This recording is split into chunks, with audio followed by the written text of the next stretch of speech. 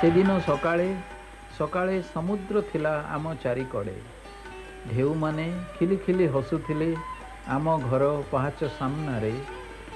ଦୁବ, ଅରୁଆ ଚାଉଳ, ନଡ଼ିଆ ଓ ଗେଣ୍ଡୁ ଫୁଲ ଯାହା ଥିଲା ସମୁଦ୍ର ଋଣର ସାମାନ୍ୟ ସୁଧ ଘେନା କରି କେଡ଼େ ସରାଗରେ।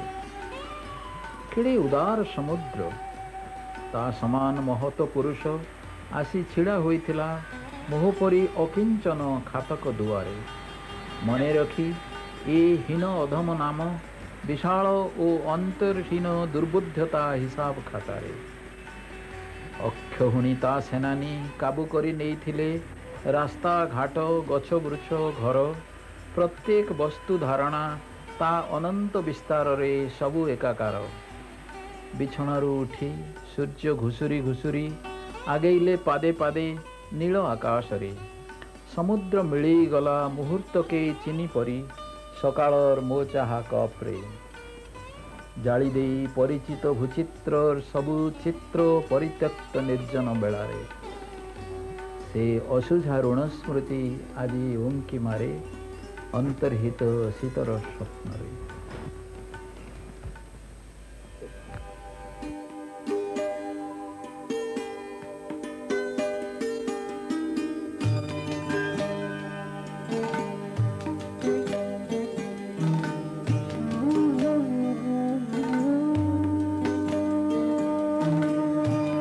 Born on 17th September 1937 in the village Mahanga on the banks of Chitrotpala, a river in Odisha, Sitakant left home at the tender age of 16 and went to Cuttack for higher studies.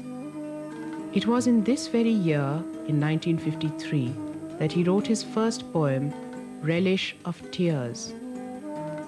He graduated in 1957 from Ravenshaw College, Cuttack, and proceeded to Allahabad for his post-graduation. After teaching for 2 years in Utkal University, he joined the Indian Administrative Service in 1961. The 1993 Jnanpith Award is the latest in the series Sitakant has received in a distinguished career spanning over 4 decades. The Central Sahitya Akademi Award, the Second World Hindi Conference Award, the Soviet Land Nehru Award, Kumaran Asan Poetry Award, the Odisha Sahitya Akademi Award, the Vishwa and the Sarala Award can make any living author envious. Sitakant Mahapatra renders some poems in his own voice and outlines the major concerns and metaphors in his poetry. I was born in a village which perches on the river Chitrotpala. This river is a branch of the Mahanadi. I spent my childhood days and the school days in this village. It's a typical village like any other Indian village, almost a speck outside time, and a number of memories associated with my days, years in this village have gone into my poetry. The reading of the Bhagavat, Oriya Bhagavat, every evening is one of the fond memories I cherish. My father was a great lover of classical Sanskrit and Oriya poetry, and from him I had the privilege of listening from a number of Oriya classical writers. There were also occasions when one came across the festivities, the riverscape, the burning hut on the riverbed, the children playing on the river. All these have become a part of my memory to such an extent that even today, when I close my eyes, I can visualize the river and its the small wavelets which play on this river. Then when I came to Ravenshaw College at Cuttack, I was in the East Hostel where I took on the editing of a journal which has made a name in Oriya's literary history, the journal Jagarana, which has been associated with the names of people like Gopinath Mohanty Kalindi Charan Panigrahi, Ramakant Rath, and many others. It was in this hostel that some of my first poems in the years 53 to 57 were written. After that, I went to the Allahabad University where for my post-graduation. So in these years, the memories that I brought in, I have always felt that a creative writer's childhood, what goes into the making of his memories, his childhood, inevitably shape his way of looking at reality, and they have a tendency to come back now and again. And the village for me doesn't remain only a geographical setting. It becomes part of my spiritual inheritance, as it were, to which in memory I return in more ways than one, and the events take on newer meanings, newer nuances. समय बही जाएनी, लोक माने बही जानती, सचराचर प्राणी माने ही बही जानती.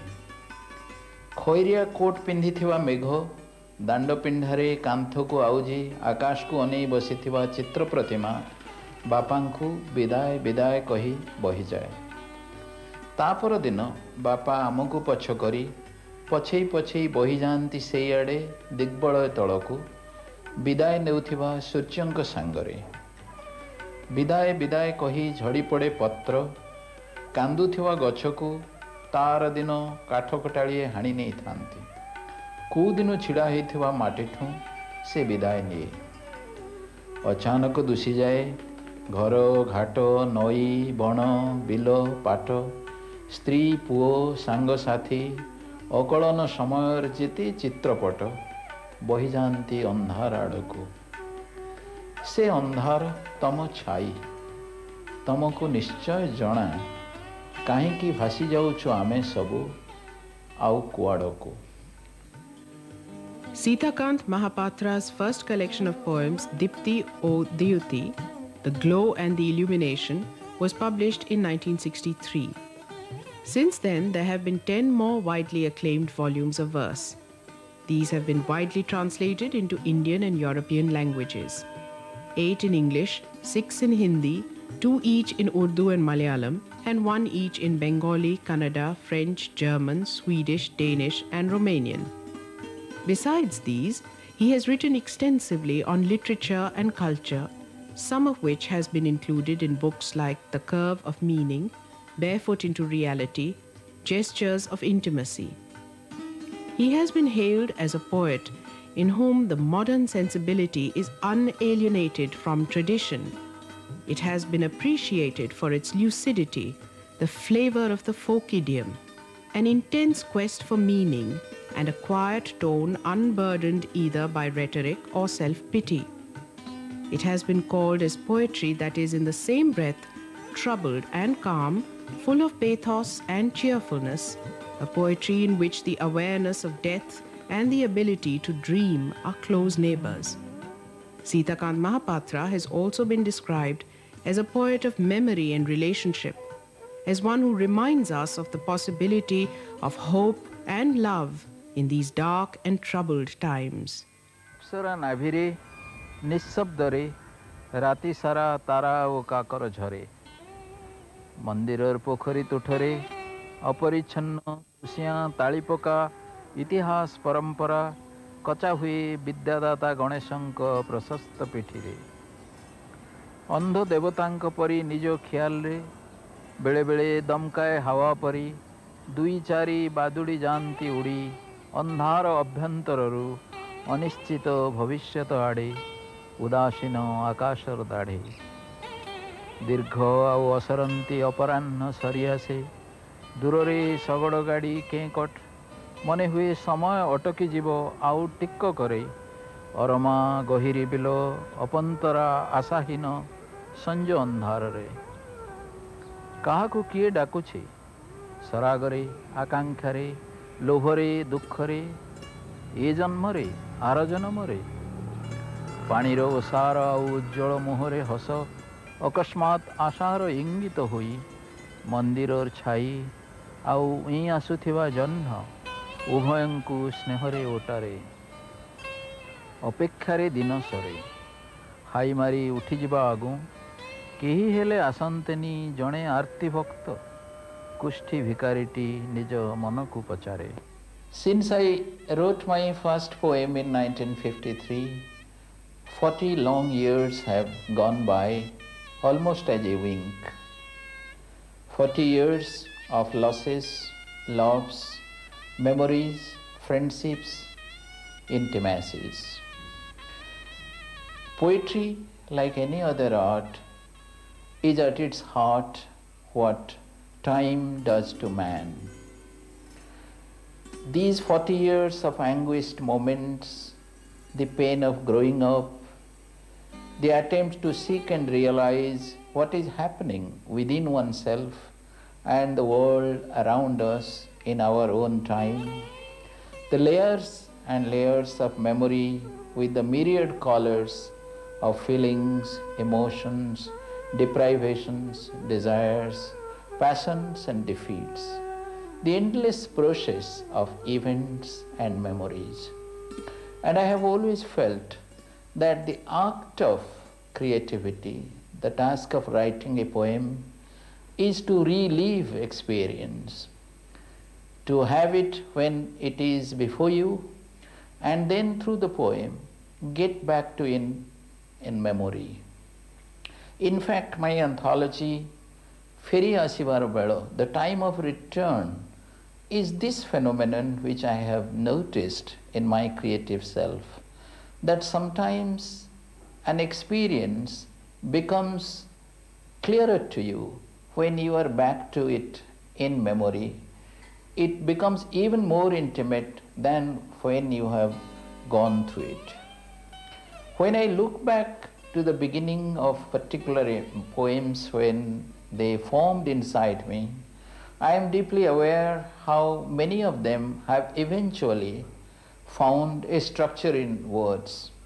But there are also others which have never materialized finally into a poem, like a seed which has been too much deep inside the soil or deprived of sunshine or moisture. It has never been made into a poem. I have allowed often a poem to grow inside me until it has found a point of getting transformed into words only when I have put it on record. There have been instances also when I have begun a poem and then perhaps left it off halfway and have returned to it maybe sometimes after months or even a year to complete it. That way, poetry for me is the tale of this 40 years quest, inadequate, incomplete, and never fully satisfying, but always generating new dimensions of experience and the words to clothe these experiences with. Every beginning has been a kind of realization that it is still inadequate.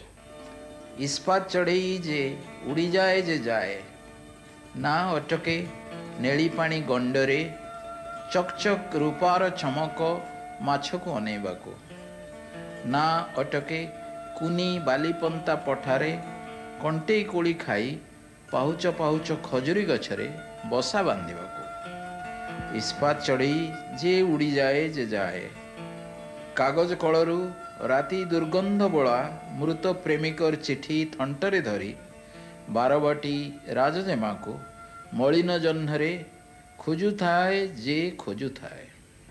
For me, poetry is not a battle of ideas or an attempt to speak about the sociology of emotion or the metaphysics of our being and becoming.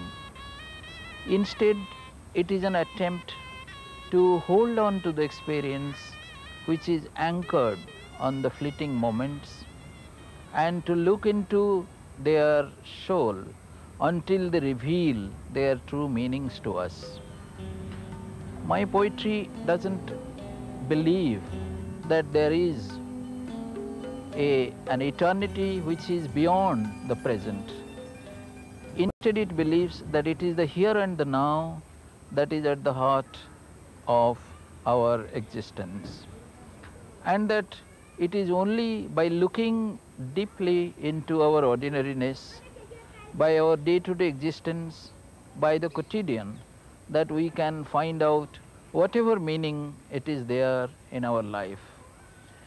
And trust the words, persuade the words to convey what has to be said, knowing fully well that perhaps what you need to say will ever remain unsayable, and what you have said is perhaps only a fragment of what you intended to say, and the bulk of it still remains hidden or has flown away with the vanishing of the moment, the vanishing of that particular instant when you realized a particular emotion.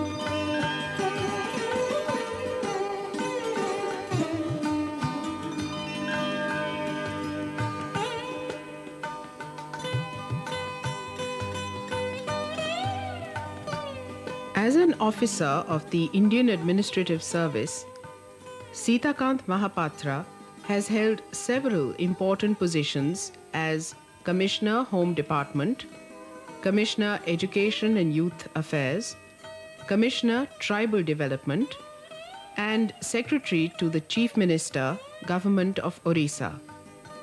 Moving to New Delhi, he has been Secretary, Department of Official Languages and Department of Program Implementation, Special Secretary, Planning Commission. Presently, Sitakant Mahapatra is the Secretary, Department of Culture, Ministry of Human Resource Development.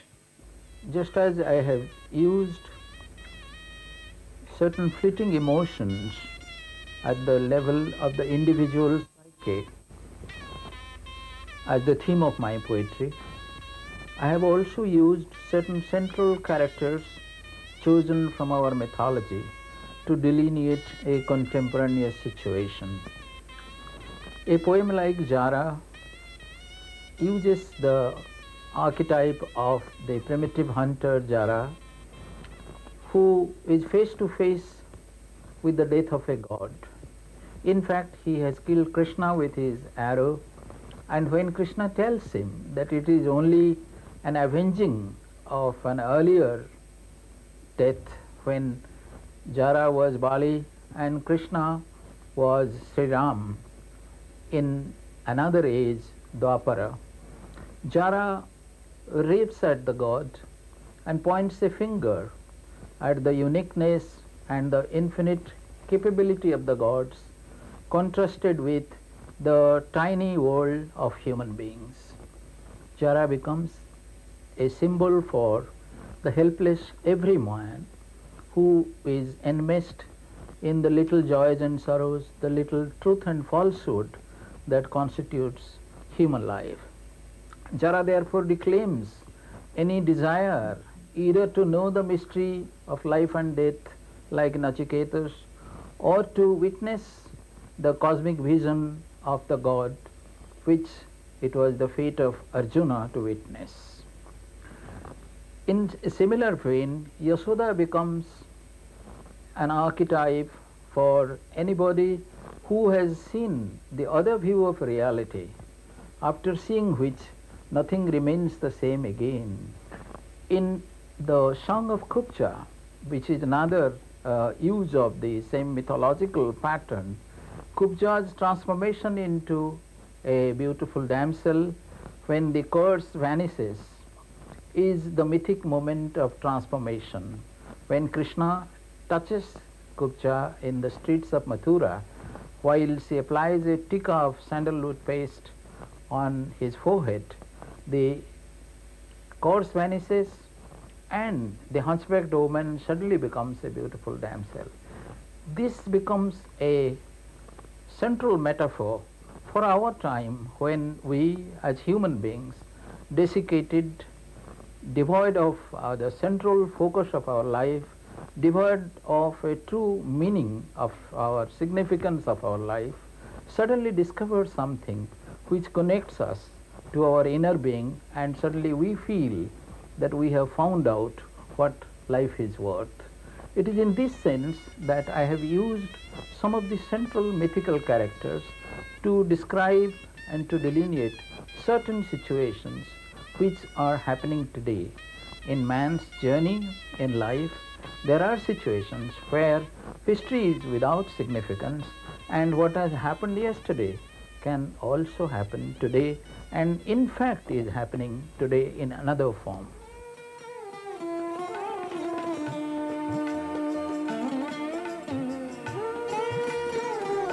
ଆମ ଗାଁ ଯେମିତି କେହି ନଥାନ୍ତି, ଦିଗ୍ବିଦିଗ ସୁନସାନ ଅଛି ଖାଲି ଦୁରନ୍ତ ସମୟ, ଯେମିତି ଗଳି ରାସ୍ତା ଓ ବୃକ୍ଷଲତା ପଶୁପକ୍ଷୀ ଅନାବନା ମଣିଷ କେଇଟି, ଖାଲି ଯାହା ସମୟର ମେଲା ଆଖି, ସେ ଆଖିର ଜକ ଜକ ଲୁହ, ଧୂଳିରେ ଉଡ଼େ ସମୟ ଅସହାୟ, ଝରି ପଡ଼େ ଝଡ଼ନ୍ତା ପତ୍ରରେ, ପିଲା ହେଇ ଝୁଲୁଥାଏ ବରଗଛ ଓହଳରୁ, ଝୁଲୁଥାଏ ପବନର ଅଦୃଶ୍ୟ ଦୋଳିରେ, ପଥରରେ କାନ୍ଦୁଥାଏ ଅହଲ୍ୟା ସମୟ, ବହୁଥାଏ ଚିତ୍ରୋତ୍ପଳା ଅଳସ ସୁଅରେ, ଚିତ୍ରୋତ୍ପଳା ସୁଅରେ ବହେ ସମୟ, ପ୍ରବହଣ କ୍ଷିପ୍ର ପ୍ରାଣମୟ, ସମୁଦ୍ର ଉଚ୍ଚାଟନରେ ଶିହରିତ, ଆବେଗରେ ଶୁଭ୍ର ମନୋମୟ, ଗାଁ ତଳ ଆଦିଗନ୍ତ ପ୍ରସାରିତ କିଆରିରେ, ସମୟ ଧାନ କେଣ୍ଡାରେ, ସୁନେଲି ଖରାରେ ଦୁଧ ଭର୍ତ୍ତି ହୋଇ ଆସେ,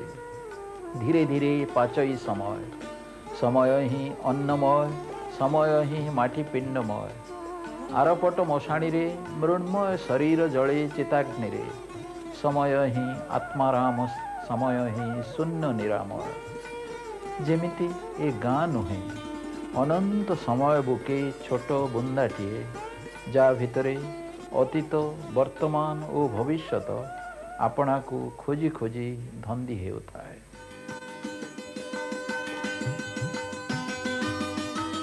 Considered the foremost interpreter of oral poetry of Indian tribes, Sitakant has translated and published 9 volumes of tribal poetry with critical notes, including The Empty Distance Carries, Forgive the Words, and The Unending Rhythms.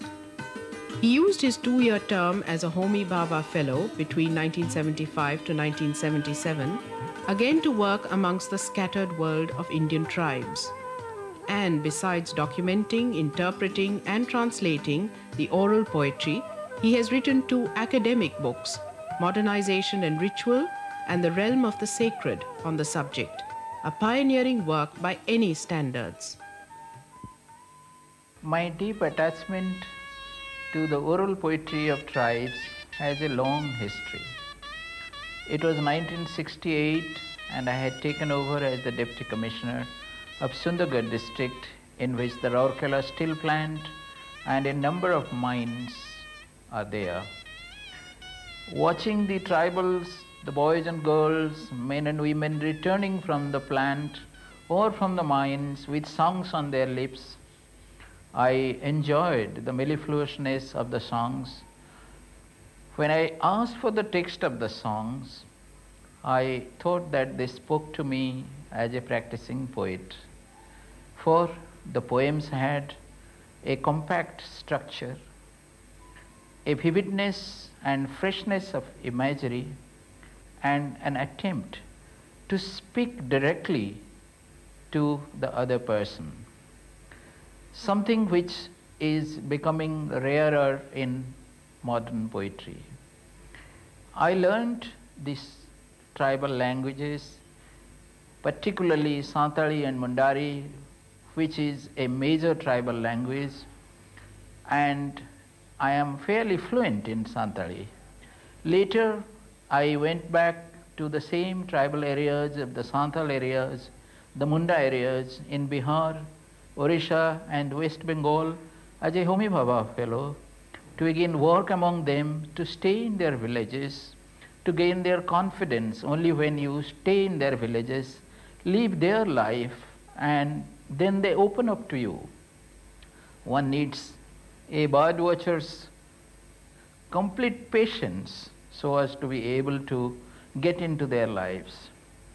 Over the last 20 years or so, I have translated and edited 9 anthologies of their oral poetry, because I feel that there is something in not only their poetic idiom, their style of narration, but also the worldview which lies behind this poetry, an attachment to life, a determination to be ever grateful to an unknown God, to life itself, which itself is a celebration to them, despite all its deprivations, despite all its problems.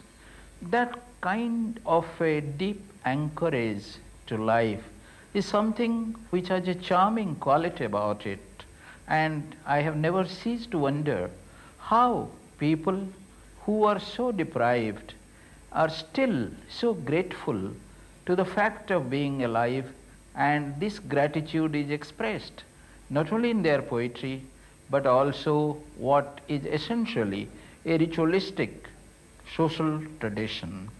It is for this reason that it's not only their poetry which I have translated, somewhere perhaps imperceptibly their worldview has entered into my way of looking at reality and the world.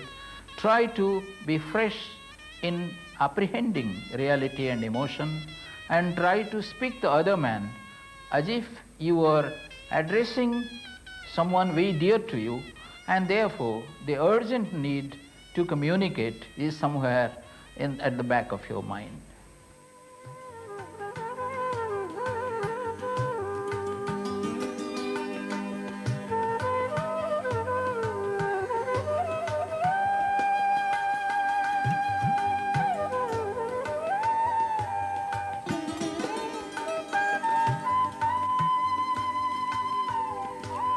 In 1961, the year he joined the Indian Administrative Service, Sitakant married Basanti.